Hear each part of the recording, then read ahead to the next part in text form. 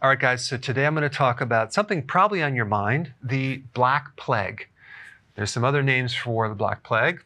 You have Black Death, the Great Plague, or Bubonic Plague. They're all the same thing. There's some real interesting new findings that relate to nutrition that I want to bring up. Now, the Black Plague or Black Death was the second pandemic event that occurred in the year 1340 through the 1400s. Now, if you look in the history books, this event was caused by a bacteria infecting fleas, which then was spread by rats, throughout Europe and even Asia. However, recently there was 25 skeletons which were victims of the Black Plague in a London cemetery. Here's what they found.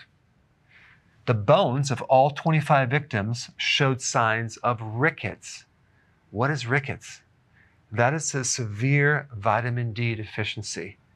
Now, what's the relationship between vitamin D and the Black Plague or an infection?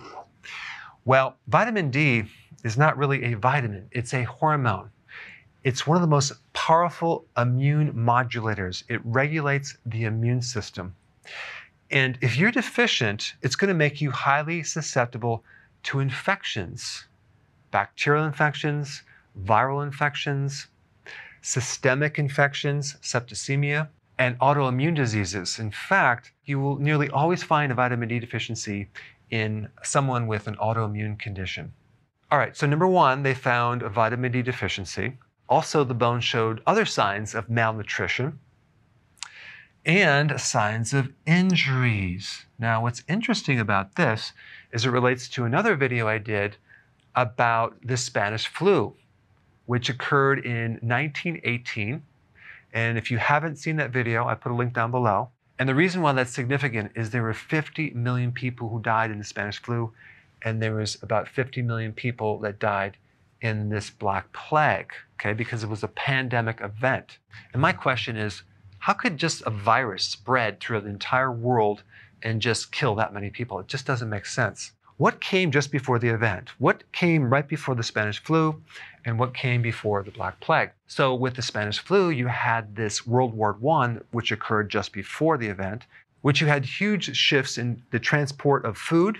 You have the canning of food, which led to nutritional deficiencies. When you can food, you decrease the zinc by 85%. And with the Spanish flu, it peaked in January, which is the time of the year where you have the lowest amount of vitamin D exposure from the sun of the entire year, which is interesting.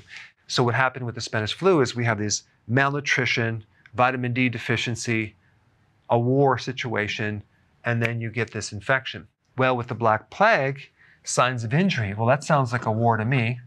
Now, why would they have low vitamin D and malnutrition? Now, there's some other interesting points. In 1315, there was an eruption of a volcano, Mount Tarawera, and the ashes from this event may have affected the temperature around the globe. You can look this up. And precipitated the Great Famine of 1315 to 1317. Other references say it's 1315 to 1322. But there was a famine. Interesting. So now we have malnutrition. And if you're having ashes that could potentially affect the temperature, you're going to have low vitamin D levels because it's going to act as a barrier. Most of Europe was affected. This famine apparently was caused by bad weather, probably from this event, and then you had crop failure. So you have all these things that are just stacking up to set people up for a very low immune system. Now, what's interesting is that some people think that the bubonic plague was way in the past. It doesn't happen right now. It does happen, very rarely, but it still can happen. In fact, 7 people in the US every single year get the bubonic plague.